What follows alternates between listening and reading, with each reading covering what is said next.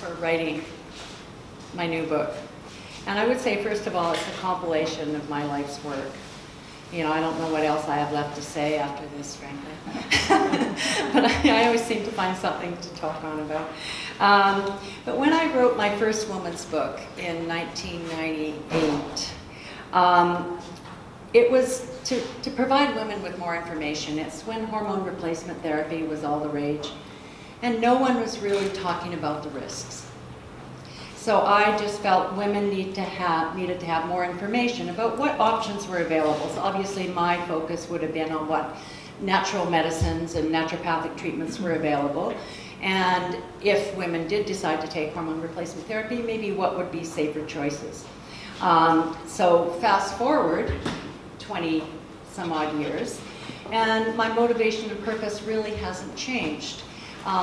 It's to really provide information on the differences, not only in the diseases that women are more susceptible to, but how women metabolize drugs differently than men. So that you can just make more informed choices, shall we say, and be in more active participation with your healthcare practitioner. Because it really is about just you actively participating in your own health. Don't just accept, you know, what you're told. You know, try to learn, ask questions, don't be afraid to ask. And so when I started writing this book, I started looking at some of the differences, like the disparity between men and women in clinical trials. And this is really what got me inspired, motivated, irritated, all of those things. So sex and gender differences. And every cell in the body has a sex. And that means that men and women are different, even down to a cellular level. This also means that diseases and treatments and chemicals affect sexes differently. And what are some of those differences? Well, obviously, you know, the XXXY chromosome.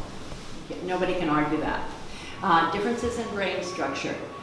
Higher percentage of body fat in women. So chemicals and pesticides and all the things we're exposed to like to hang out in the body fat. So women may be more susceptible to the toxins in our environment than men because of the higher fat content. Gut physiology and transit time. It takes longer for things to pass through the gut, so drugs will stay in a women's system longer than men. And of course, our hormones. So historically, the words, a little bit of terminology housekeeping here. Historically, the terms, because there's all this stuff out there today around gender, the word gender. And historically in science and in clinical trials, the words sex and gender have been used interchangeably, rightly or wrongly. Okay, like with my book, it's called Women's Health Matters, the influence of gender on disease. Well, I can't really say the influence of sex on disease, you know, because that would be misinterpreted in another way. So really what I'm talking about is how some diseases are more common in women and why drugs might behave differently in women. It really has nothing to do with these terms. It's just, you know, on the clinical trials. So the sex and gender gap in clinical trials. Another quote, the science that informs medicine routinely fails to consider the crucial impact of sex and gender. And this hampers our ability to identify these important differences that could benefit the health of all, not just women, but men as well. And so just a little bit of history. So in 1970s, women of childbearing ages were excluded from clinical trials. Now that was done without malice, because for those of you that remember thalidomide, you know, how babies were born, you know, with limbs deformed, and then the diethylstilbestrol, the drug that was given to women, and then their offspring had more risk of cancer. So it was initially done to prevent that. But what happened is that elimination basically ended up eliminating all women of childbearing age, whether they had no intention of having children on the birth control pill or minority groups. and basically right up through menopause. So women have been underrepresented historically, even today. And in 1994, you know, they're starting to recognize that this was hurting and affecting women's health in a negative way. So the US passed a law saying that the National Institute of Health, which is the biggest single funder of all clinical research, had to include women in their trials, and this is the key point, the results had to be analyzed by sex and gender. Because that's the key. If you've got men and women in a trial, what's the point really of having both men and women in a trial unless you tell the differences in how this drug and treatment affected men and women differently.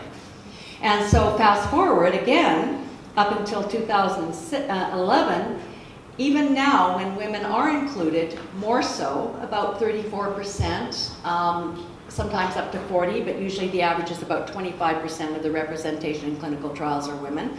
But only a third of the trials analyze it between sex, analyze the differences in the sexes.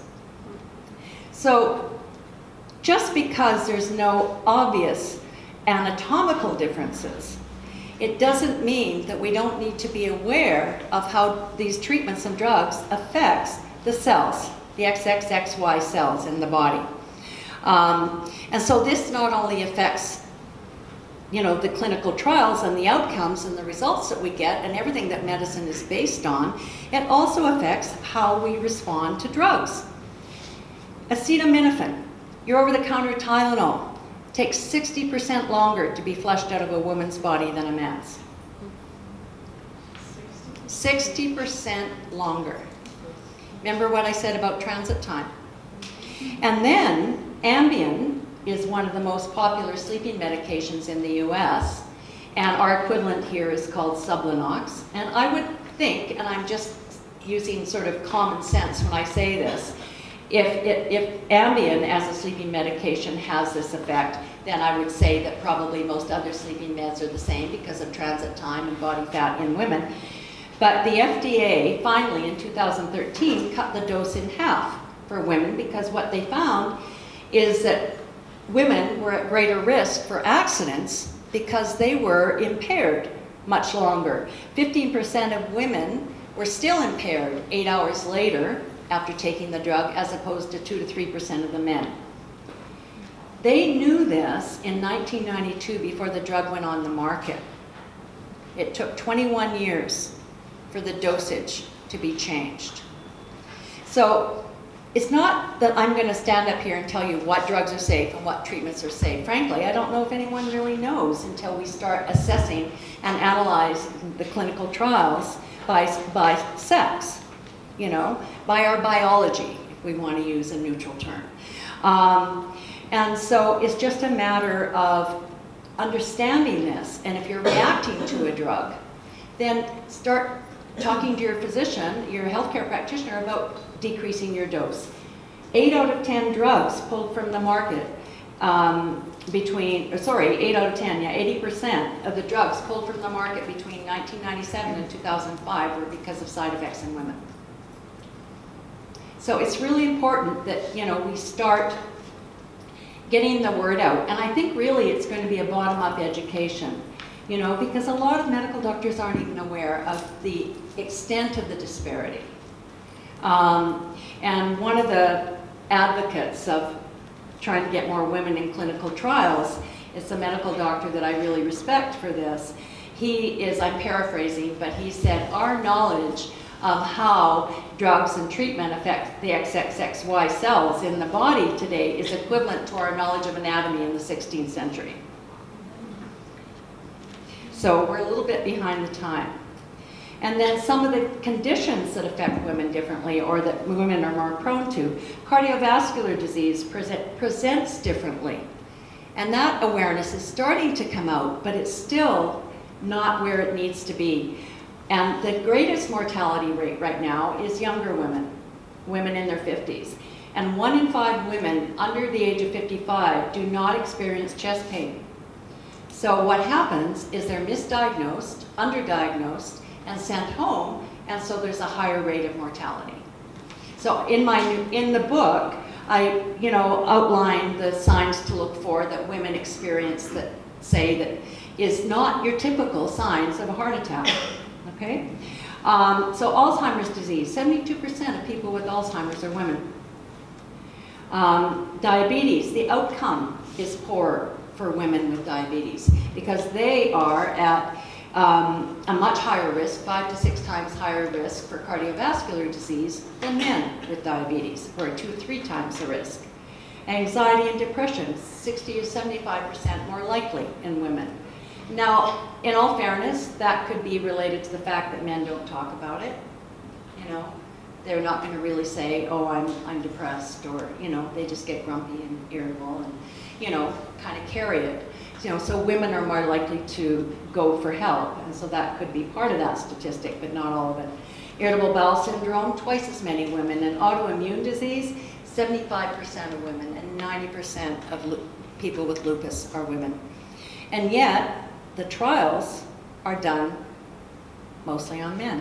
In 1973, I was quoting some of the studies, like in my book in the 90s, one of my first women's book, and the very first clinical trial, one of the first clinical trials on hormone replacement therapy, done in 1973, was done on men.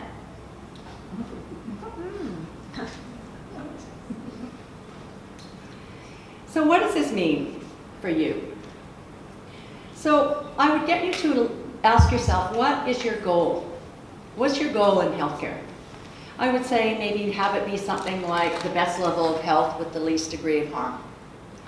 And don't be afraid to ask the hard questions. A wonderful, wonderful doctor who I just adore. Many of you that have been around a while might remember Dr. Carolyn DeMarco. She was a medical doctor, and way back in the day, she and I would do talks kind of on the, not together, but on the same stage. And we had a lot of respect for each other. And she actually contributed in the book something called the Women's Bill of Rights. And she's a very strong advocate for women's health. So I would encourage you to look at that. But really what she says is you have a right to know. Don't be afraid to ask the questions. When I was in practice here in Calgary, I would say, my patients would come and they would say, well, since you gave me this, I'm getting better. And I say, well, did you tell your doctor that you're seeing a naturopath? Oh, no, my doctor wouldn't like it if I'm seeing a naturopath. Well, sorry, that's too bad. If you can help yourself and help your health with diet and lifestyle and supplements or products that aren't going to harm you but could help you, then I don't see anything wrong with that, or who would take offense to that. So don't be afraid to speak up. And should disease occur, because no one area of medicine has all the answers, sometimes I'm the first to say, I'm sorry, you need to go to your physician, you need to have surgery, and then come back and we'll help you address what caused this in the first place, because that's where we want to get to, is treat the cause if possible. And so should disease occur, you have a greater level of knowledge to help you ask those questions and participate in making safe and effective choices for your individual needs and what works for you, okay? So some of the trends that we're seeing today. So what I'm going to be doing is going through some different conditions, and there's enough people here that I'll probably try to cover everything. Sometimes if it's just a small group, I'll say, anybody interested in this, or, and focus more on certain topics. So stress, I don't think anybody here could relate to that, right? Stress is on the rise. Medical research suggests that 90% of all illness and disease is stress related. That's a lot. Women are twice as likely to suffer from stress as men. And in one of the recent polls I was reading, 36% of Canadians felt so stressed that it affected their daily lives. And the other part that I find disconcerting is teenagers' stress rivals that of adults. We think just because we're all grown up and we have all the responsibilities today that we carry the biggest stress. Teens are dubbed the most anxious generation, and they are the highest stress. And why? Is it diet? Is it lifestyle? Is it social media? Is it all the pressures? Is it the electromagnetics? Everything. And lack of communication. you know, like they sit there and they don't talk to each other or learn to express their feelings. And, you know, so I think there's a lot of reasons for that. But I look at these things and I go, oh, if that's starting in teens, what are we going to be seeing, you know, when they're in their 30s and 40s? You know, the level of anxiety and depression and cardiovascular disease.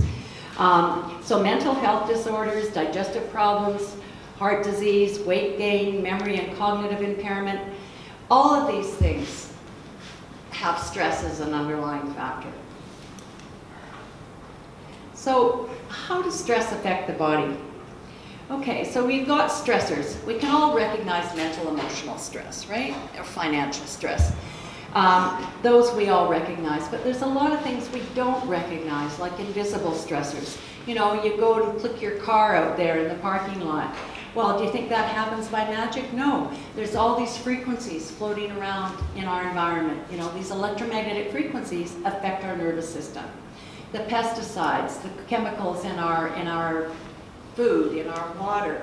And I mean, I don't mean this to be doomsday. It's just a matter of being aware of this, and that a lot of these unseen stressors are having effects on our stress response in the body. And there's a lot of things we can do to minimize the effect of various stressors in our life. For years, stress has always been adrenal health has always been a passion of mine. I call myself queen of adrenals, you know. I was introduced to my adrenal glands, and then I had 3 kids under the age of 3. I was a single parent. My marriage had just broken up, and I taught behavior problem teenagers. Yeah. And I went from being an ever-ready battery that kind of never stopped to not being able to get out of bed in the morning. And I was living in a northern town in British Columbia, and so I went to the doctors there, and they said, "Oh, you're depressed." I thought, I'm not depressed, I don't have time to be depressed, nor the inclination, frankly. And so I really didn't know what to do, because I knew I wasn't depressed, and I didn't know what a naturopath was. I mean, you know, friends had said, oh, you should go see this naturopath, so I thought, okay, well, okay. And he introduced me to my adrenal glands, and I've never looked back. He put me on adrenal support, and within fairly short order, I was back running, and probably haven't stopped since, so I still take adrenal support. But it's really, really important. I think I would have been one of these people with chronic fatigue syndrome, you know, probably not getting out of bed if I hadn't been assessed at that point. So when I started practice in the 80s, nobody was really talking about adrenal health. We weren't really trained in it at naturopathic school either. But because of my own experience, I started recognizing it in my patients. So I would always talk about adrenal health when it came to stress, but I never talked about the gut. And how many of you have heard of the gut-brain connection now? The gut being AKA the second brain. Yeah, and it's basically a two-way communication system. Stress alters the good and bad microbes, the microbiome in your gut, and causes what we call leaky gut or inflammation, and that can lead to different mental health disorders and also, you know, physical problems. But if the gut microbiome is altered, whether it's too much sugar in your diet or antibiotics, that directly affects the area of the brain, the hypothalamus and the pituitary, that tell the adrenal glands to put out the stress hormones. So your gut is a two-way communication with the stress response, and your brain is between the hypothalamus and the pituitary. Stress initially registers in the brain, and then it tells your adrenal glands to put out stress hormones. And the long-term stress hormone is cortisol. You've all heard of the fight or flight, that's epinephrine, norepinephrine, or adrenaline, noradrenaline, you may know it by those terms. But within 24 hours of any acute stressor, those hormones usually go back to normal. And then the cortisol kind of comes into play over long-term stress. And so if this goes on for too long, the adrenals become tired. How many of you have heard of adrenal fatigue today? Most people, I'm sure. But these little glands, they're about the size of a walnut, and they sit right up on top of your kidneys. And they are really, really, really important to maintain overall health and prevent most chronic disease. So the adrenal glands and the gut. The microbiome, inflammation and disease. Again, I talked about alterations in the gut microbiome, but that also leading to stress reactions, but that also leads to immune dysregulation. Okay? So always, if your immune system is compromised, always think of the gut as well as supporting your adrenal glands. Because the immune system doesn't start to weaken by itself. It's usually longer-term stress. Okay?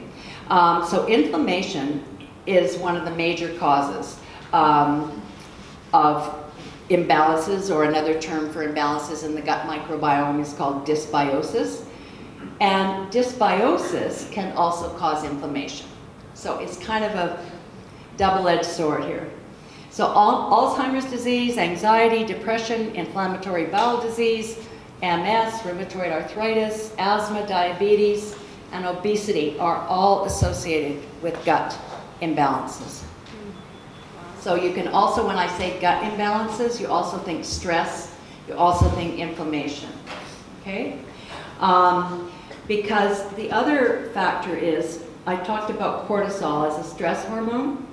Initially, cortisol is your friend when it comes to inflammation, okay?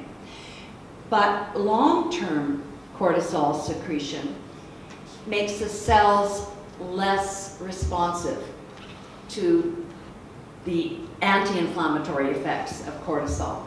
So what happens is the cells just don't respond anymore to cortisol's anti-inflammatory response, and inflammation gets out of control. So stress and inflammation, stress and gut inflammation. So what are some of the things that can cause imbalances in the gut? Because if you remember, the gut is part of the stress response, the adrenals are part of the stress response, you're going to be hearing that over and over, inflammation. So some of the imbalances, over-medicating, obviously antibiotics, people that take birth control pill or other hormones cause an imbalance in the microbiome, antidepressants, antacids. Chronic stress causes inflammation, which causes gut permeability, which alters digestive secretion. Okay, so people with digestive problems, it's usually inflammation in the gut. Environmental factors, and inadequate bacterial acquisition at birth.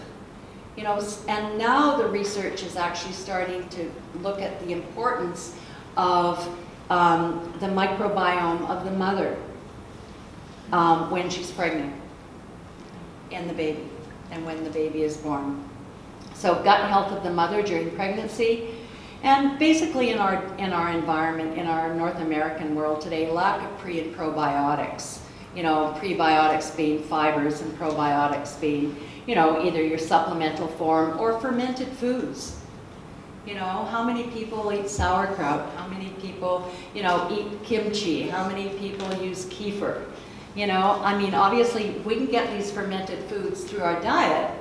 That's beneficial. What is easiest is to take a probiotic. You know, how many people here take probiotics? Because if you're not, you should be. Okay? And you'll see why a little bit more as I go on. So I've already mentioned inflammation and the effect of cortisol, and the prolonged stress alters the ability of cortisol to regulate the inflammatory process, and the gut microbiome leads to dysregulation in the microbiome, and also not only systemic inflammation but local inflammation. So obviously any imbalances in the gut could contribute local inflammation like irritable bowel syndrome or inflammatory bowel disease, but it also causes systemic inflammation, which would lead to cancer, cardiovascular disease, Alzheimer's, arthritis. Am I in your way? No, can you see? I'm okay. Just tell me not to move around.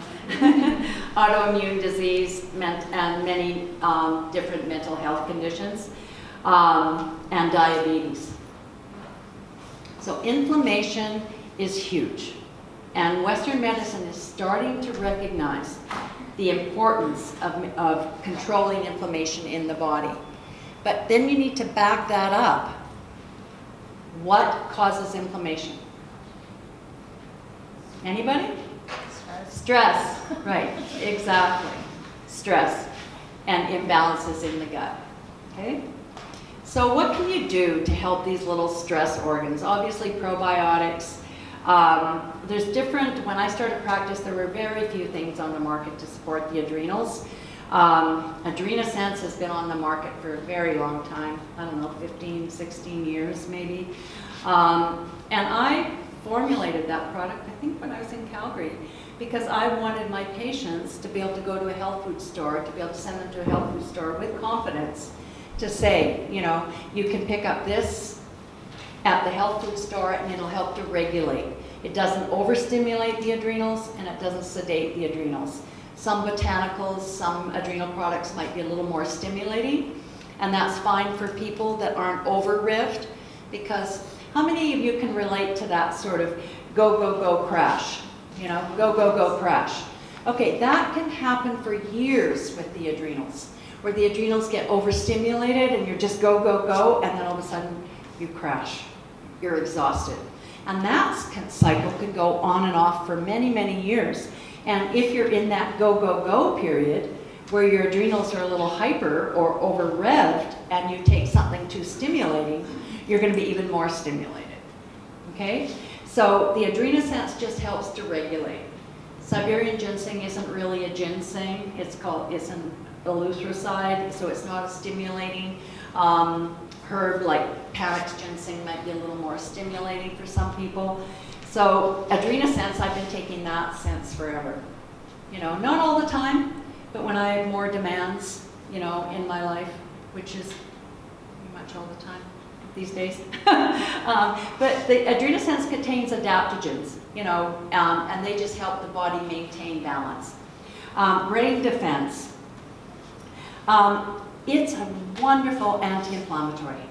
It also contains ashwagandha, and it also contains bacopa, which help the body adapt to stress. So if you're looking for something that has some stress balancing effect and anti-inflammatories like boswellia and curcumin, and everybody, you know, thinks of chamomile as more of a relaxing, calming herb, it's a wonderful anti-inflammatory, especially for gastrointestinal disorders. Yeah. So, you know, so the brain defense has chamomile in it, boswellia, curcumin, bacopa, and ashwagandha. So it can help the stress aspect of inflammation and directly affect the inflammation. It's kind of one of my go-tos. And probiotics, obviously, are very, very important. And I don't think I've ever treated a case in the 25 years I was in practice of anxiety that didn't have underlying adrenal dysregulation. Women are approximately 75% more likely than men to report having suffered from depression, and general anxiety disorders affect about twice as many women as men. And again, I mentioned earlier, we have, you know, kind of a spike in anxiety in general, a spike in our stress effects that people are feeling in Canada, but I think it's pretty global. And 41% of Canadians are at high risk for mental. I was just diagnosed with depression, and I'd ask them some questions and I'd talk to them a bit more, and really what it came down to is they were just too tired to care. It's like, go tell somebody who cares, because I just don't have the energy, you know? And so that, if I assessed and I looked at their adrenal function and found that they were low adrenal, I would check their thyroid. And often if I got their adrenals functioning properly and got their gut functioning properly and made sure their thyroid was okay, they didn't have depression once their energy started coming back. So other factors, obviously microbial imbalance, inflammation, and I'll get to that in a minute, the inflammation side of anxiety and depression. Sugar is a mood-altering drug. It's that simple. Yeah. You know, so, you know, people tend to eat way too much sugar and refined carbohydrates. Vitamin D, low levels have been associated with clinically significant symptoms of depression in otherwise healthy individuals. And of course, food allergies are huge to help, you know, with people with moods and anxiety. So the inflammation factor in anxiety and depression. A study examined data from 14,000 people, and researchers found that those who had depression had a 46% higher level of C-reactive protein. What is C-reactive protein? It's a marker of inflammation in the body. And those with the most severe forms of depression had the highest amount of C-reactive protein, or the most inflammation in the body. Now here's a really interesting study. People are considered treatment resistant when they have been given 2 rounds of antidepressants and didn't respond. Okay, so they're considered treatment resistant. Well, what they did with this group of people is they gave them an anti-inflammatory. They gave them aspirin. By the end of the trial, 80% of the people improved. So they hadn't responded to the antidepressants, but as soon as you added the anti-inflammatory, they responded. So was it the anti-inflammatory or was it the antidepressant that helped them? And evidence suggests that increased inflammatory activity in patients with panic disorders and generalized anxiety disorder as well. So again, inflammation in anxiety, inflammation in depression. What causes inflammation? Gut imbalances, adrenal stress, okay? Elevated C-reactive protein levels were found in those with those of older age that had an anxiety disorder, particularly those over 50, had higher levels of inflammation in the body and higher levels of anxiety.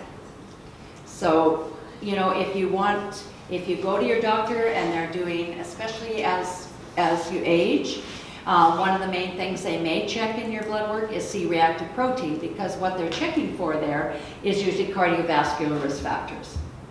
It's a more important measurement than any cholesterol measurements ever will be. Because if there's inflammation in your arteries, then that's when cholesterol is deposited as a protective mechanism. And it's laid down to protect from the inflammatory response in your blood vessels. Cholesterol in and of itself is not the culprit. So support for anxiety and depression. Well, obviously I think the foundation would be adrenal support and probiotics. You know, like just make sure that your stress reactions are as optimal as they can be. And there's different things out there. St. John's wort is very helpful for a lot of people.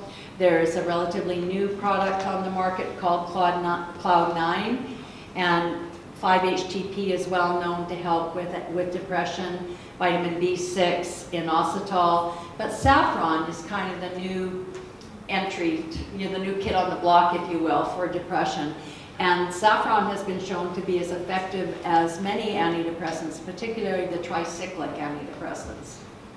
Now, having said that, if people are already taking an antidepressant, particularly an SSRI, which is very, you know, most antidepressants today are SSRIs, saffron or anything with saffron in it or anything with St. John's wort in it would be contraindicated. Okay? But if you're feeling like, you know, like you might be a little bit depressed or you have some mood imbalances and you're not on an antidepressant and you want to help your overall mental emotional state, a natural anti-inflammatory like brain defense and Cloud9 could be helpful. But again, I'm going to say treat the gut and treat the adrenals first and then see how you feel and have your thyroid checked. And I'll be getting to that in a minute. So stress and anxiety, L-theanine, you know, is really good. It's found in green tea. There's different products, mental calmness, pharma-GABA. Does anybody here take GABA? Yeah, it's really great if you're feeling a bit anxious, particularly for the people that have that sort of over-revved adrenal thing. And then what happens is you sort of push yourself through the day, and then at night you've been pushing all day, and then a lot of people end up with insomnia. So what happens, the GABA is able to kind of be the brake and sort of help that over-secretion of stress hormones during the day, so that you don't get into that completely over-revved state at night. Okay, so GABA can be very helpful in addition to adrenal support, because people that have had low adrenal for a long time, it doesn't heal overnight. You know, it takes a long time. And if you're still under a lot of stress, you're going to be using probably a lot of the reserve that you're building up by supporting your adrenals. So GABA can be very helpful to kind of put the brake on a little bit. And then if you do, or kava is also really good for anxiety. Anybody experience insomnia? Yeah, quite a few people. Yeah, 45% of the world's population. And again, usually it's, you know, too much stress on the nervous system. So find an adrenal support that doesn't overstimulate you. Look at, you know, your gut. 1 in 7 Canadians 15 years or older have trouble going to or staying asleep. And most evidence suggests a female predisposition for insomnia, and definitely hormone changes. I know for me, I could sleep anywhere, anytime, and then around my late 40s, early 50s, as I was starting to enter the menopausal window, I stopped sleeping. And I refused to take medication. The natural remedies were not working for me, because what happened is I would push myself all day. All day. It was like my adrenals were like this tired old workhorse, so I take out the whip and just whip it all day, right? So finally, by the end of the day, I'm kind of up and running, and I get home, and I'm absolutely exhausted, but I'm absolutely wired. I can't shut down. And I did that for months after month after month, and I would just sit on the floor at night and rock and cry until about 5 in the morning, and then I'd fall asleep, but my alarm would go off at 7. Yeah. Yeah, and so then I'd have to go to work and do it all again. Till finally I thought, you know what, I can't survive like this. So I took a prescription medication, and it helped, you know, lower that sort of over-secretion of cortisol to some degree. And then the natural remedies did work.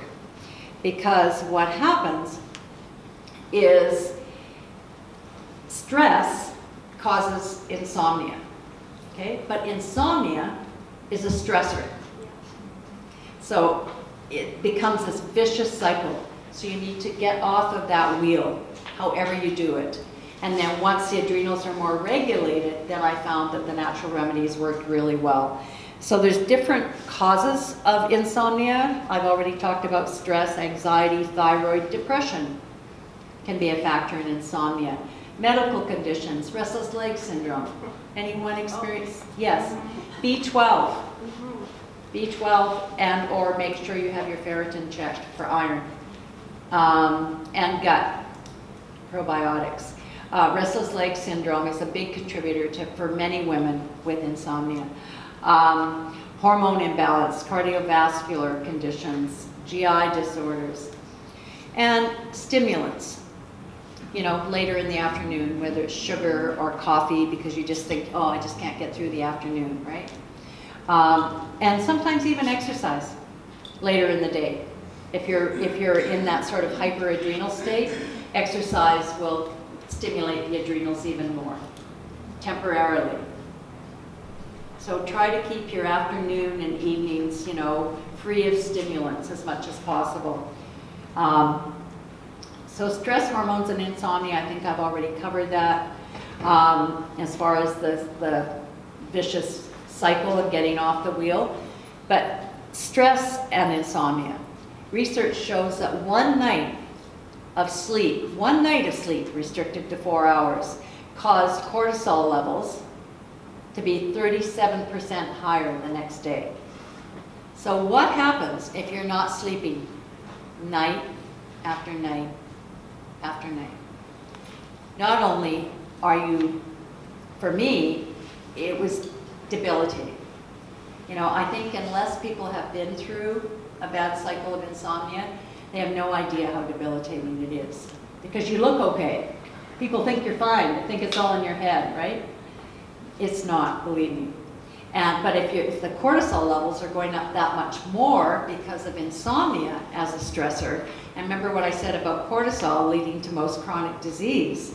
So it's really, really, really important to somehow find something that works for your sleep. And also, high cortisol at night stops the production of melatonin.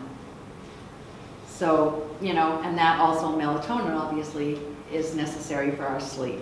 So my go-tos over the years, the things that did work for me once I was able to sort of down-regulate the adrenals a bit and get off of that hyper-adrenal state, was skullcap, was a big favorite of mine, and passion flower. But I never really found a product that had enough of each in it as a multi sort of ingredient formula. And restful sleep is amazing. I think it's getting some really, really good feedback. It's a relatively new product on the market for sleep.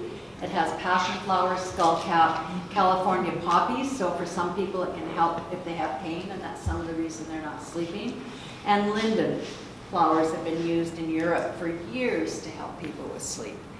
So, and it's also very, very good for anxiety. All of the herbs in this product are also anti-anxiety, with the exception of maybe California poppy.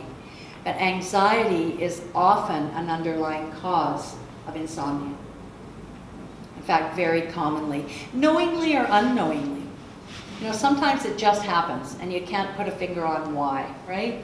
But other times you can recognize that your mind's just a bit busy, you've got too much on your plate, which is common today.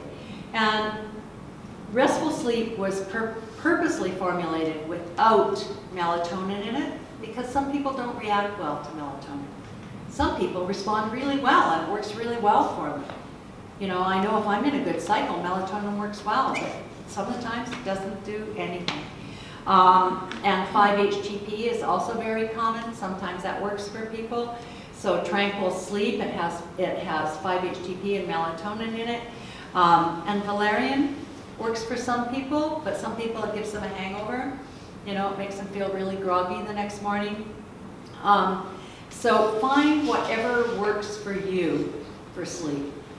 You know, and if you've tried everything and the natural remedies haven't worked, try restful sleep. You know, and if you have to take, you know, an hour before bed, then try it. So is it safe to take long-term tranquil sleep? Tranquil sleep, yes.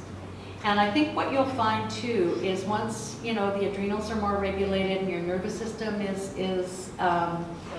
yeah, that you'll need less. Okay. And you'll probably, I know for myself, you know, I need it if I'm in overly busy cycles just because of my nature and my whole, you know, queen of adrenal thing. But yeah, you know, I don't need to take something every night. But yes, it is safe to take. How many of you heard of xenoestrogens? Yeah, some of you. Okay. That's a term I'm going to encourage you to become familiar with. Xenoestrogens are chemicals that are found in pesticides, plastics, most cosmetics that we're slathering on our body every day. And what these chemicals do is they resemble the natural estrogen that our body makes. When I wrote my first book in 1998-99 on women's health, I wrote in the book something called No More Baby Alligators, and it's again in my new book. But what I found is there was researchers in the Florida Everglades, and what they were finding is that baby alligators were being born and they couldn't tell what sex they were. They were hermaphroditic. And they couldn't figure out why, what was affecting the hormone balance in these alligators. So they went upstream and they found there was a plastics plant dumping all their stuff into the river that went into the Everglades. And then they started looking at some of the other animals. And the panthers, they were finding the female panthers had ovaries that were this big. And then they decided to see just how quickly it affected fish. So they put fish in a cage right where the toxic chemicals were coming out of the factory into the river. And within about 3 or 4 days, the male fish were becoming feminized. So this what happens with these xenoestrogens is they cause something called estrogen dominance. And some of the most common conditions caused by these xenoestrogens or estrogen imposters are endometriosis, fibroids, PMS, often infertility, polycystic ovary syndrome, weight gain, migraines, thyroid disorders, and obviously breast cancer. What they found is the combined estrogenic activity of mixes of xenoestrogens was positively associated with breast cancer risk, even though no one single compound had a significant effect. So do you hear what I'm saying? One single chemical. So they'll say, oh, that chemical, that's not going to cause breast cancer, or that's not going to cause cancer. But we're swimming in this mix. So it was the combined estrogenic activity of many different xenoestrogenic substances that led to a higher increase in risk for breast cancer. Again, it's that total body load principle. It's never just one thing. It's accumulated, even for stress. You know, you can be stressed at work, you know, but it's never just one thing. It's that culmination of all the different stressful events. It's the culmination of all the different chemicals in our environment, and in this case, the ones that have xenoestrogenic activity.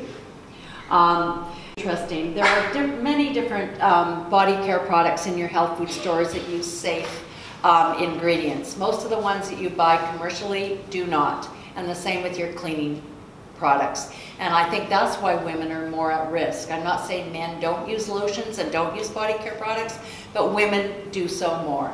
And women are more apt, and I don't mean to be stereotypic, but they are more the ones that are probably doing the cleaning and using the chemical products at home.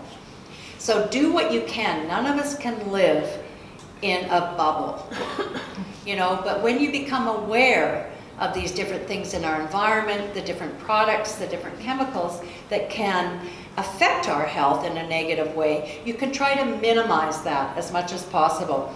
So there's a new body care line out, it's called Women's Sense Clean Body Care Products, and it's zero xenos, basically. And there was a study that I found absolutely astounding. They took teens, and they put the teens for 2 weeks on only safe care body products. Only safe, clean body products. And they had done a blood chemistry prior as a baseline, and then they did another test, I think it was after 3 days. And then they were going to test again at the end of the trial. And after 3 days, the chemicals in their body had significantly reduced.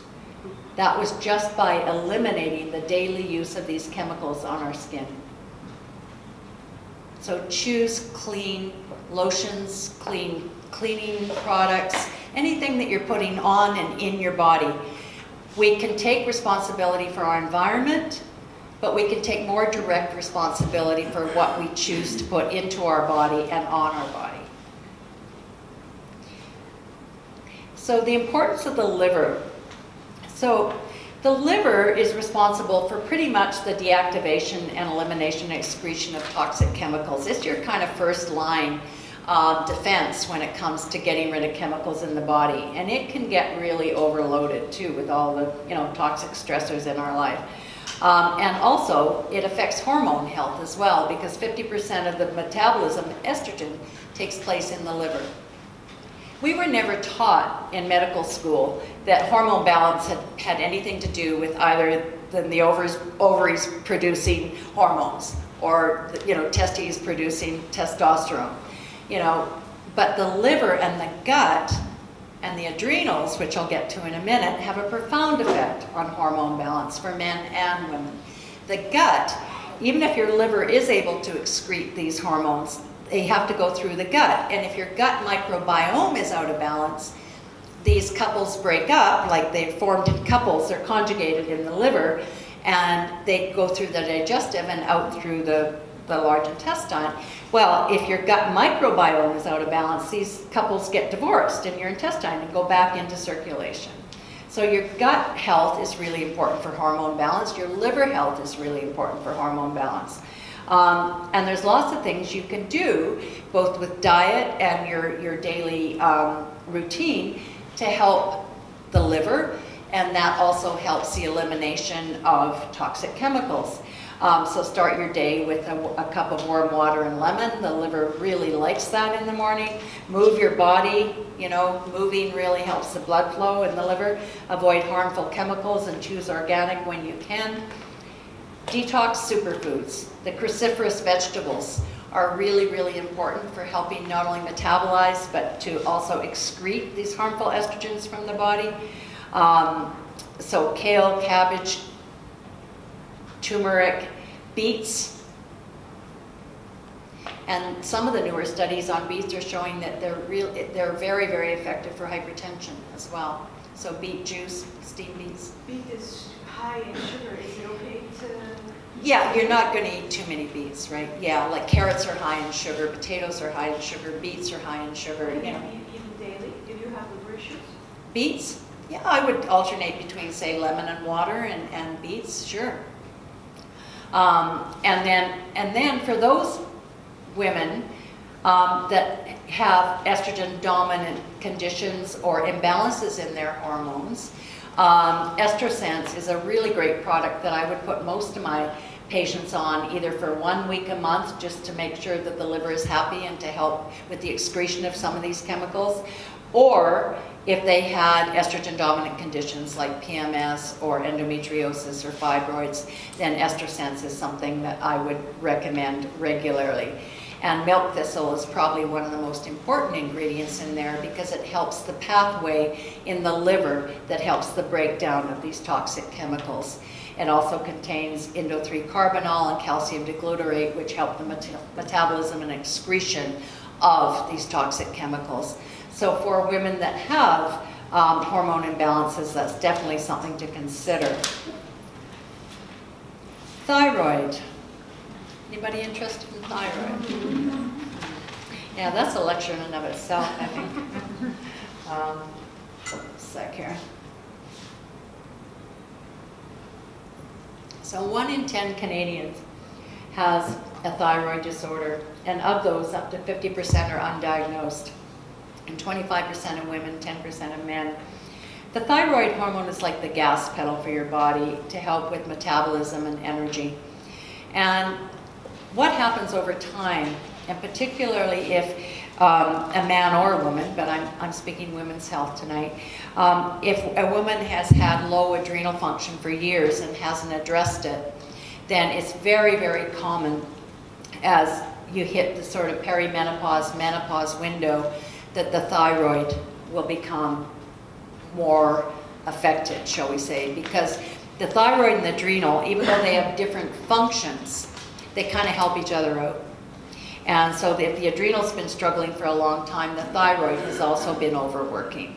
And so at menopause, it was so common for me to see people come in that were on hormone replacement therapy and thyroid medication. And I'll talk to that a little bit more in a minute. But it's really important to start now. Like I remember when my first book came out, a patient walked into my office and she saw my book, and she was in her 20s, somewhere in there, and she said, "When? Oh, that's not me," you know, because it was called menopause, you know, a naturopathic approach. And she said, "Oh, that's not me. When should I start thinking about this?" I said, "Really? At birth." You know, I was being a little bit facetious, but the more we're aware of the things that contribute to hormonal health, the easier time we'll have with every hormonal transition, whether it's puberty or whether it's menopause. And so, you know, adrenals, and in my book I get into a whole adrenal stress, you know, questionnaire and give common symptoms of adrenal fatigue, so you can really look at that and just see if you can, you know, if you identify with the symptoms of stress and low adrenal.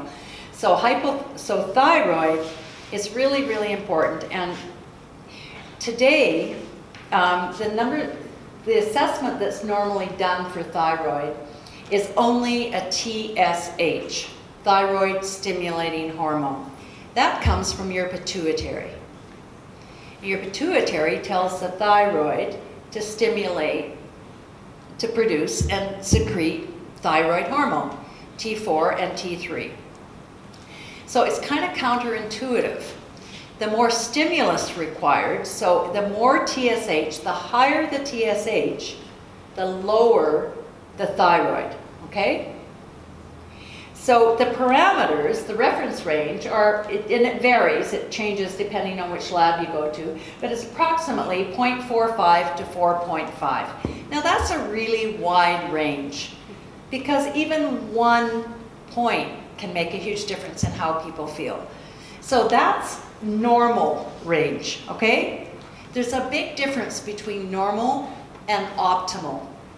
So if you go for your thyroid test and your doctor says, oh, your thyroid test is normal, ask what your number is. Because if the optimal range is between 1 and 1.5, maybe 2. But so many people come into the sort of 3, under 3 range, but they're starting to have symptoms of low thyroid, which, is up, so weight gain, cold intolerance, dry skin, hair loss, fatigue, cognitive problems, constipation, depression, and infertility. Infertility is very common in women that have undiagnosed thyroid problem. So ask what your number is, or see a naturopath, because they run a full thyroid panel. I would never just test TSH. Your TSH can be completely normal, but your T4 and T3 might be abnormal because T3 is the active form of thyroid hormone. And you have to convert T4 to T3. And most of the medication given today for thyroid disorders is T4 only. Okay? But they're not testing antibodies. If your TSH is fine, you're fine. And Hashimoto's thyroiditis, which is inflammation of the thyroid, is the most common form of hypothyroidism today. And yet they're not testing for antibodies, especially in preclinical. And I would have to call anything in the normal range preclinical because you're not falling off the cliff yet. Because that's the problem with these reference ranges today. You have to wait until you're actually fallen off the cliff, until you're out of the normal range to be treated. You don't want that. You want to deal with things before you get to the edge of the cliff and fall off and come back towards a more, normal level. So make sure that you know what your numbers are. I'll take questions at the end if you don't mind. So if you're in that preclinical range, and you've already been supporting your adrenals. Now I'm going to say, always support your adrenals first, okay? And then if a lot of the symptoms that look like hypothyroid haven't improved, and your doctor says your thyroid is still normal, but you still have symptoms of hypothyroidism, then you can consider adding some natural support for hypothyroidism. ThyroSense is a really good natural product. It contains tyrosine, which helps the conversion of T4 to T3. Ashwagandha, which is also in the AdrenaSense, can help support the adrenals and the thyroid. Iodine, of course. Google, manganese, copper, B5. All of these things are cofactors that help support the thyroid. But always, always, always treat the adrenals first. If you're taking a thyroid medication and you're still feeling that you're not feeling any better, you can add ThyroSense if you're taking, but I would probably suggest that you add adrenal support first because the AdrenaSense at least has ashwagandha in it. So if you're taking a thyroid med and you haven't been doing anything for your adrenals, support your adrenals first and then see how you feel. And if you can, because once you've been diagnosed with hypothyroidism, your doctor should be checking T4 and T3 with every test. And if they're not, you can request it. I don't know how it is in Alberta, but in BC, the labs will not run a T4 and T3 unless you have been previously diagnosed with hypothyroidism. Now, it's a bit of an oxymoron, I think, because it's impossible to get a good diagnosis of hypothyroidism unless you've had a full thyroid panel in the first place. So if you're not seeing a naturopath or a complementary medical doctor, you can say to your doctor, I know it can't be covered under my Alberta healthcare, but would you please give me a separate requisition for T4, T3, and antibodies, and I will pay for it. It's only about $40. And it's well worth it, especially if you can relate to some of the symptoms of low thyroid, or especially if you're entering into the menopause window. Because thyroid and adrenal are really, really critical at any stage, but they become even more so at the time of menopause. So the production, stress and hormones. Cholesterol is the raw material that makes all hormones. It's not the bad guy. And cholesterol breaks down into different pathways. And this is a more simplified version.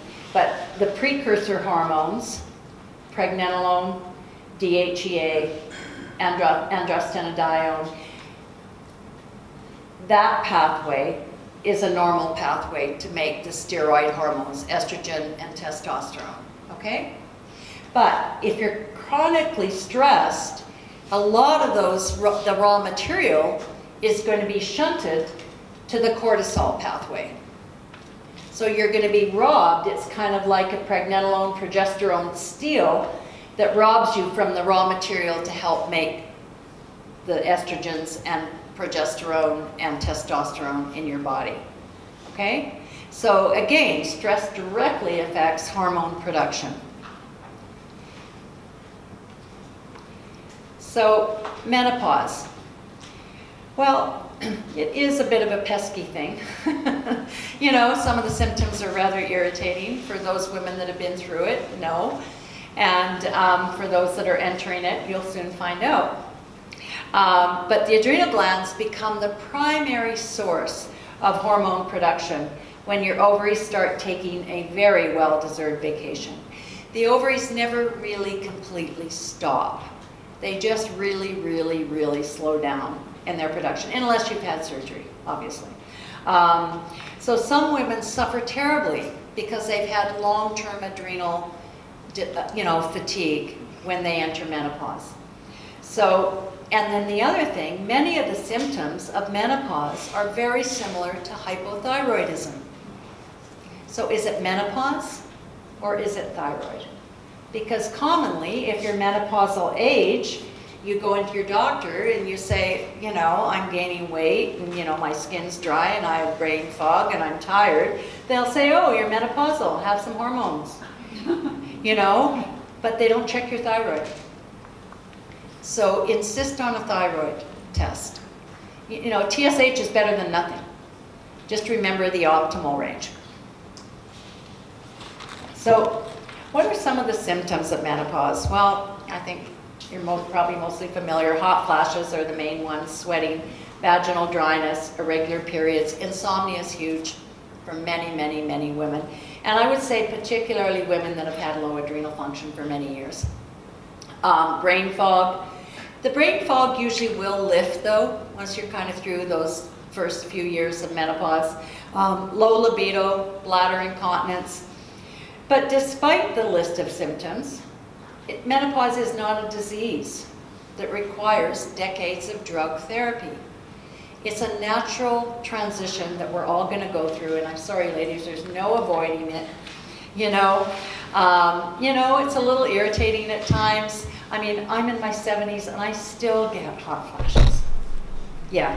I mean, most recently I thought, my gosh, what's going on? I'm not 50 anymore, because I mean, it was just really bad this week, and I'm like, stop it already. I'm supposed to be finished this, right? But no, I mean, I just think it just kind of lets you know that your ovaries are still alive and well, you know, and there's still things happening there. And for women that have debility, you know, I'm not against hormone replacement therapy. You know, I'm going to suggest that whenever possible, work with the natural remedies. I always support the adrenals. There's different natural products out there. Black cohosh has been extensively studied for women in menopause and has been very effective for hot flashes and vaginal dryness. Vitex is really good. Metasense has oryzanol and hesperidin, which help with hot flashes, but that might not work. If you're really, like if you're in meetings and every 5 minutes you're hot flashing and you're soaking wet, hormone replacement therapy, I would always say to my patients, okay, you know, we're going to support your adrenals, make sure your thyroid's functioning. I'm still going to recommend some natural things to help with the hot flashes and everything, but you know, if that's not helping, I'll recommend some natural progesterone therapy. I was usually a proponent of bioidentical hormones, but the minimal dose. So I wouldn't necessarily put them on the regular dose every day. It would be like, okay, you know, if you're okay at 3 days a week on hormone replacement, then take it 3 days. Don't take any more than what you need, right? And the general rule of thumb today is the minimal dose for the least amount of time. And when all that scare came out on hormone replacement many years ago, I'd be speaking to groups of women, like some women were in their 70s and 80s, and they'd be saying, well, I just quit my hormones cold turkey. And it was just like going through menopause all over again. I thought, well, of course it is, because you don't need the same level of hormones in your body at 70 and 80 as you did in your 40s, you know? So you're going to pay the piper at some point. So, you know, and if you are taking hormones and want to go off, wean off gradually and make sure you're supporting your adrenals and thyroid and everything else that I have talked about. And I get into this in a lot more detail in the book, and how to wean off and what particular hormones are perhaps safer than others. Because we're just kind of doing a snapshot tonight of different conditions that, you know, women may experience. So, and we, you know, typically we talk about menopause and we talk about some of the hormone imbalances in younger women, but what about as we age? You know, what can we do, some of the basic things? Like I found in my 50s, other than the pesky side of menopause, you know, I didn't really have to think about too much, you know, nothing really changed. 60s, yeah, probably the same, but I've noticed in my later 60s and early 70s, you know, maybe I need to sort of be a little bit more aware that I can't do what I did in my 40s as far as, you know, and it's hard to accept, you know, and maybe my energy isn't what it once was. So there's some really basic things that we can start at any time can sort of help ease into sort of these older years and do it with as much health and grace as possible. And sometimes I have a hard time with the grace part because, you know, it's frustrating not to be able to do what I used to do. You know, you feel the same in here as you did in your 20s and 30s and 40s, but your body doesn't cooperate the way it used to. So exercise is really important for cognition as we age. It keeps the muscles strong. It's usually with aging women, it's not the break in osteoporosis that causes the fall. It's the fall that causes the break. So the stronger you keep your muscles, the less risk you have of fracture. Keep the mind active. Read something, do something new, challenge your brain, drive a different route to work. You know, just do something different. Vitamin D deficiency is associated with muscle weakness, and 50% of aging women are deficient.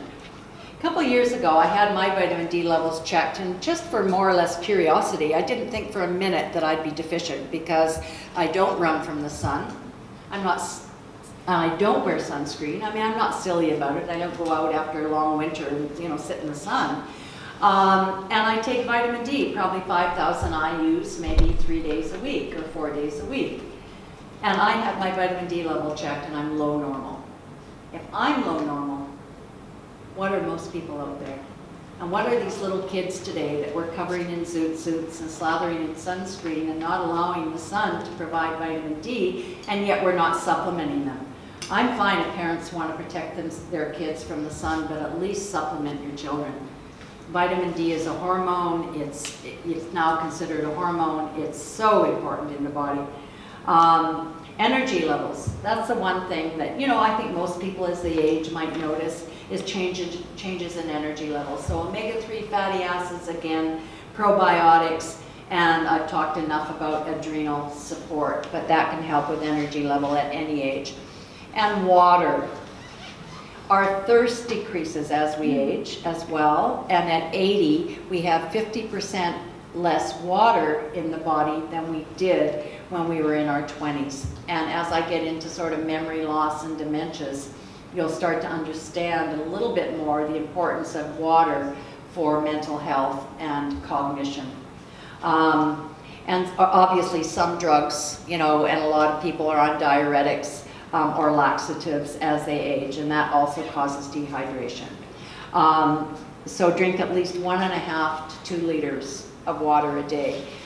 And in Alberta, where it is so dry, I would say you probably need even more than that. So, and just remember too, like some people say, oh yeah, but I'm going to be running to the washroom every 10 minutes, every 20 minutes. Well, when you don't drink water, your body thinks it's on a desert and it holds on to water. It's a self-preservation. And along with holding on to the water, in holding on to water in your body, you're also holding on to the toxins. They're not being flushed out of your body. So at first, you may be going to the washroom more because your body's finally saying, oh, I'm off this desert, thank goodness. I can eliminate, now I can eliminate properly, so it'll start excreting some of the fluid. Because I've had patients say to me, why, when I fly, do my legs swell? And I say, do you drink water on the plane? Oh no, because I'd have to get up and go to the washroom all the time. I say, because your body's dehydrated and it's retaining fluid wherever it can. So drinking water is often the way to get rid of excess water in the body. So dementias. In Canada, 1 person every 9 minutes will be diagnosed with dementia. And dementia is the umbrella term. There's Alzheimer's disease under the dementia and vascular dementia and a couple other more not so common forms of dementias. Alzheimer's disease represents 63% of all dementias, and vascular dementia represents 20%. And again, I said earlier, 72% of people with Alzheimer's disease are women.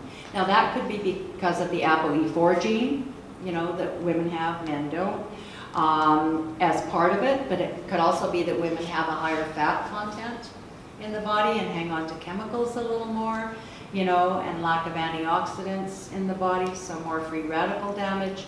There's several reasons for different causes of memory loss, and not all memory problems are dementia.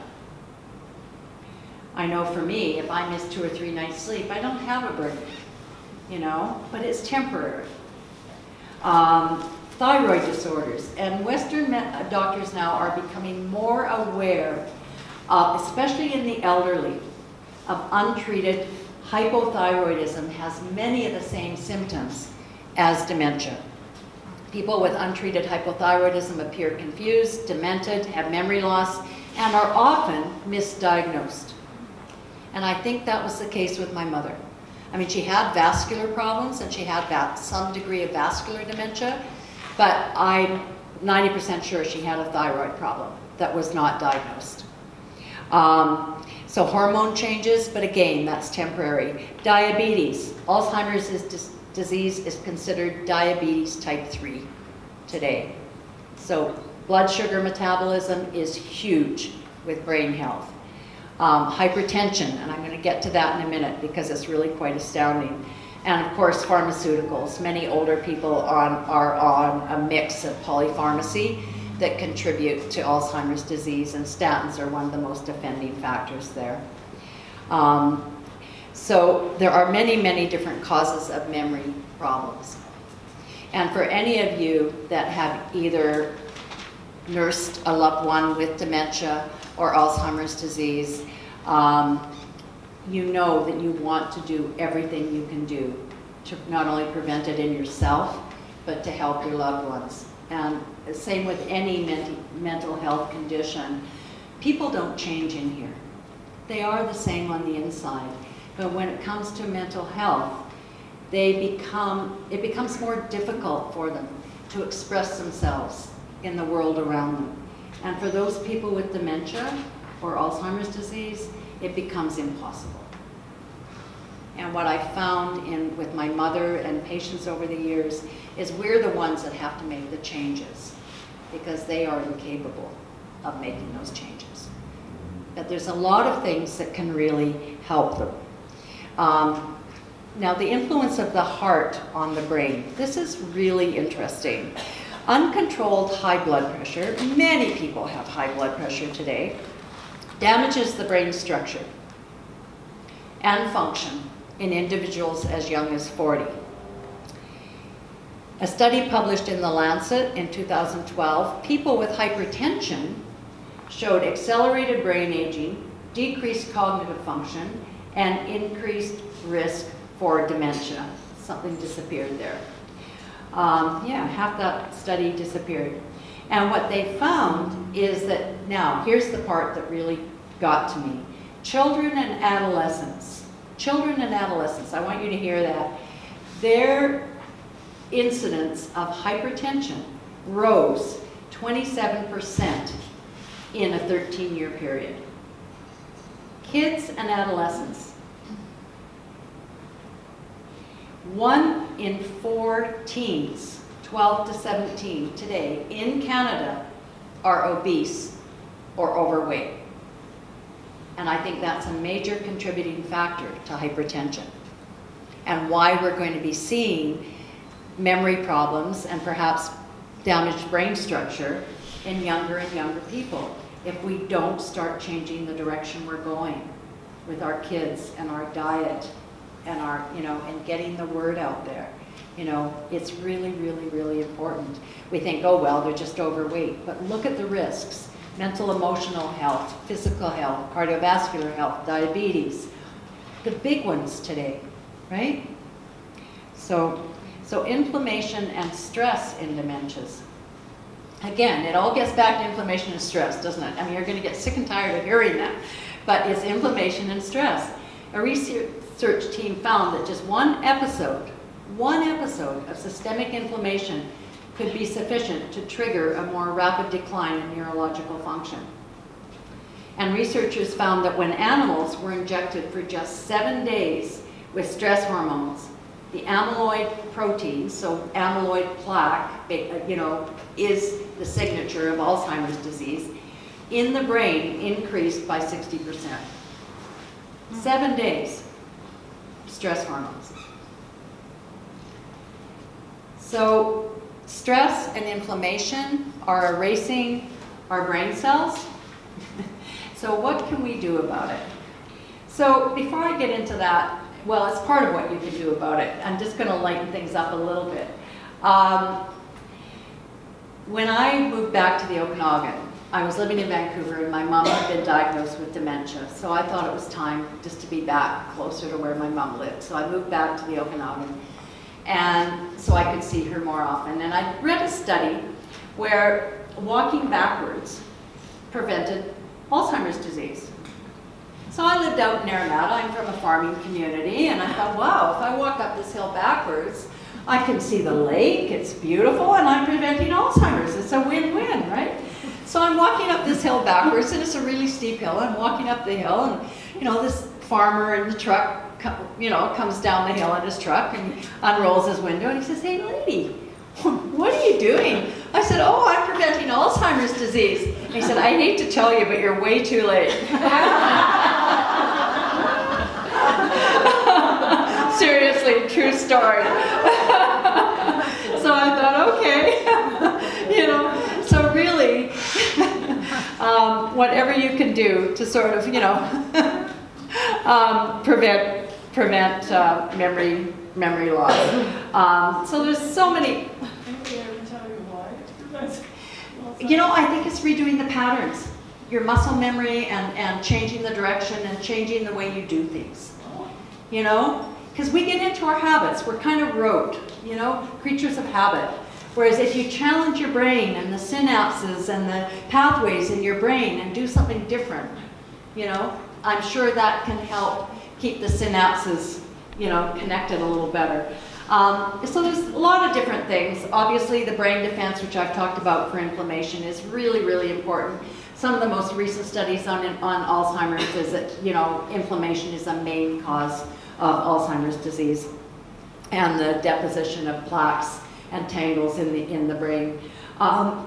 There's different brain products out there in a new line. Daily Brain has curcumin. It's like a little packet, like it's in a box, and it's a little packet of 5 different supplements. So instead of taking 5 different bottles and opening the bottles every day, I was looking at it, I was going, my gosh, it has curcumin, which I'm already taking because I think curcumin is wonderful. Grapeseed, so an antioxidant, I was taking a different one. Probiotic, omega-3s, and I was taking all of those individually. The only one I wasn't taking was phosphatidylserine, which is really specific for cognition and brain health. And I thought, well, I should be taking that because of my mother's history with dementia, right? So I kind of see Daily Brain for people, you know, younger people or people that haven't yet noticed, you know, any changes in memory or the brain, that just kind of want to support not only the influence of the gut on the brain, but just antioxidants and omegas and probiotics. So Daily Brain is what I see as kind of the foundation, kind of like your multivitamin, if you will, for the brain. And then brain defense, obviously I've talked about. And memory boost for people that are a little older that might be noticing changes in their brain. It's a wonderful formula, actually. It's antioxidants, N-acetylcysteine, alpha-lipoic acid, L-carnitine. All those antioxidants actually prevent inflammation, can help prevent inflammation, and it has ginkgo and vinpocetine, which increase blood flow to the brain. So memory boost is something to consider. You know, I'll be looking at that, you know, probably. You know, I mean, I have my excuse. I think, God, sometimes I walk into the room 4 times and have to retrace my steps. What did I walk in here for? You know, but I've been doing that since I was 40. So that's my excuse. I don't think that's changed. But it's definitely something, having seen so many people with memory loss and dementias, that I seriously want to prevent for myself. And so stress and inflammation is kind of where, you know, I would start with that. And then water. Water, water, water. You see there a normal brain and a dehydrated brain. A dehydrated, shriveled up brain doesn't work very well. A healthy brain and a diseased brain. You can see that the dehydrated brain looks very similar. I used to say, if I could hook up the older people, I was going to say old folks, but that's me now, in my mom's home to IV water, that probably 40% of their symptomatology, whether it's mental or physical, would improve. Because they don't drink water, they drink coffee, they drink juice, they drink things that dehydrate them. So water, water, water. So different lifestyle choices. Water is essential for optimal brain function, prevents dehydration, increases blood circulation. Like if you're dehydrated, your blood gets really sticky, let's say sludgy, okay? Well, what is the heart? I mean, it's much more than a pump, we know that today, but it kind of works like a pump. It pumps the blood through all the pipes in your body, the arteries and the veins, right? Well, if it's sludgy and sticky substances that it's having to pump, what happens? The pressure has to build up in that pump, right? So the pressure goes up. So sometimes, not always, but sometimes just addressing the stress and drinking more water helps so many people with hypertension. Because you don't have sludgy, sticky blood anymore. So there's less stress on the heart. You know, the stress hormones that influence hypertension is huge. Remember what I said about hypertension and damage to brain structures? So water, water, water. Even mild levels of dehydration affect mental performance. The Mediterranean diet, how many people are familiar with the Mediterranean diet? Yeah, it's really, really, if we would adhere more to the Mediterranean diet, lots of oils, lots of good oils and fats in our diet, you know, fish, you know, sure, I'm not against red meat, it's not a problem, but lots of vegetables, you know, get rid of the refined carbohydrates, and exercise. Even if you haven't exercised, it's never too late to start. Moderate exercise starting even in midlife was associated with a 39% reduction in developing cognitive impairment. So, you know, these are simple things that you can do every day. You know, exercise, drink water, try to be aware of what you put in your body. And be aware of what the chemicals in our environment do, the antioxidants, and you know, some basic support. If you only choose 2 things to, well, let's say 3 things to support. Let's say the gut, the adrenals, and inflammation. You know, whether it's treating the inflammation through omega-3s, you know, as a prevention, more if you have obvious inflammation in the body. But, you know, there's some really basic things you can do. And yes, I mentioned a lot of products here tonight. And the reason I mentioned these particular products is because not all health supplements are created equal. You know, I'm sure you've all wondered, is what I see on the label in the label, right? And that's also a hesitation as a naturopath. You know, a lot of naturopaths keep their own pharmacy because they want to know the, you know, the professional products. But if you go into your health food store and you look for Ishura, and Ishura certified, it has been through, these products have been through extensive testing. I've been to the factory actually and watched, and I was absolutely amazed at the level of analysis that they do as far as being chemical free and clean, and so many of the individual ingredients are turned away. Where is it? In Burnaby. So just look for that. That can help you know that you're choosing something that you know what you're getting. And there's one thing that I think is really important. Well, lots of things that's important to remember, but I first wrote about the attitude of gratitude in my first book in the 1990s, just because it makes sense. You know, where is your attitude? I used to have all my patients write down every negative thought they had, just for one day. And I'll never forget this one patient, and her main complaint was fatigue. And she phoned my receptionist after about, I'd seen her for the first visit, 3 or 4 hours. And she said, it's only been 3 or 4 hours and I've had 236 negative thoughts. And I thought, no wonder you're so tired. But you know, the attitude of gratitude, there's been a study done on it now. And it's been linked with better health, sounder sleep, less anxiety and depression, higher long-term satisfaction with life, and very important, a kinder behavior towards others. So that's something that doesn't cost anything, you know, and stress is all in our perception as well.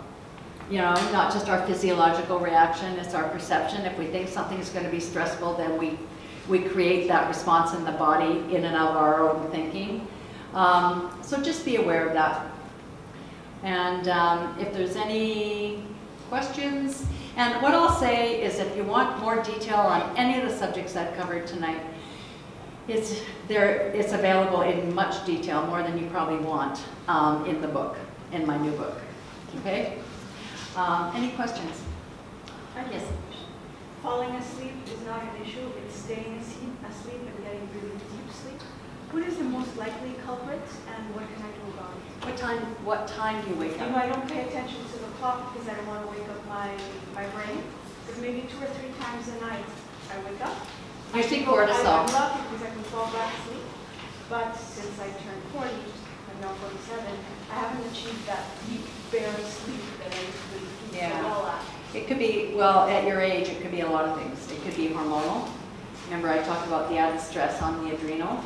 If people are hypersecreting cortisol, and cortisol increases at night where it should be low, then that releases glycogen, which is storage sugar. Yes. So then you're secreting more storage and it wakes the brain up. Your brain's awake. Okay. What can I do to help become a bear? Become what? Oh, a bear. Well, I've been talking about adrenal support. Yeah. Maybe do something like GABA during the day just to stop that over-secretion of cortisol, ideally at night. And you could try, you know, some of it, a natural sleep remedy that might push you into sort of less, you know, calm the adrenals a little bit, whether it's restful sleep or, you know, whatever you find that works for you. And my head physician check adrenals, or is that something? Well, that's a really good question, actually. In my book, I show a graph, and the tests that they do in Western medicine for the adrenal only detect the extreme, like it's like a bell curve, okay? And there's this extreme side on either side. Hyperadrenal, okay, which is Cushing's disease, or hypoadrenal, which is Addison's disease. But there is this whole curve. Like, let's just say it's this much out here, and then there's this whole part here that can be adrenal compromise. And there's a, that's right, just like thyroid. And there's a very small area that's optimal for adrenal. So no, the answer to that is no, but what can, it's a more expensive test, but salivary hormone tests, salivary cortisol tests, which cortisol goes in rhythms, like a diurnal rhythm, and it should be lower at night and higher at different parts of the day. The salivary test will give you those levels. And I don't know how much it is, but it might be worth it, or there is a questionnaire. And I know as a naturopath, I would run the salivary cortisol with some of my patients, but some people were just so obvious, you know, just symptomatology, that I would just treat because it can hurt. Okay? It's, No, go ahead. thyroid medication. Can you actually get a prescription medication that addresses the T3 and T4? Yes, the question was with thyroid, can you actually get a thyroid medication that addresses both T3 and T4? There's different ways of doing that. Desiccated thyroid is a prescription of choice for thyroid by most naturopaths that contains T4 and T3. It's usually made from porcine, like pig glandular. Or you can take T4, so levothyroxine, with T3, cytomel.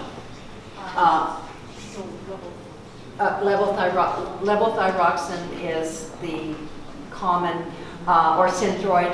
Okay, right. Okay, Synthroid, or is T4. Right. But you could also get your doctor to add cytomel, T3. If, but only if, your T3 is low. Like I take desiccated. I've been on thyroid since my late 40s, and I've taken desiccated ever since. And it's worked. You can go off. That's another good question. Can you ever go off of thyroid medication? I would say if you've been on a thyroid prescription, no matter what it is, more than 6 months or a year, chances are no. And the reason for that is, if somebody is doing the work of the thyroid gland, if you've got somebody cleaning your house, why would you get off the couch? Right? You're going to get lazier and lazier. And that's the same with any hormone that you take, because the organ that secretes that hormone no longer has to do the work. So it's very, very difficult to get off of thyroid hormone once you've been on it. Is it the same for adrenal support then? Is it continuing to support for adrenal? No, because it's not a hormone. If you were on a cortisol, low-dose cortisol, yes. If you're taking more than the physiological dose, like your adrenals put out about 20 milligrams a day, okay? So most corticosteroids that people take for inflammation and things like that are much higher doses. So it really shuts down the adrenals. And so that's why they have to titrate or wean you down from corticosteroids so your adrenals don't go into failure, all right? But if you're taking stuff to support your adrenals, whether it's Adrenasense or some of the other adrenal support out there, that's just giving your adrenals the food it needs. In fact, it'd probably be upset at you if you withdrew it. Can men take the Adrenasense? Oh, for sure. Yeah? Yeah, Okay. yeah, yeah, absolutely.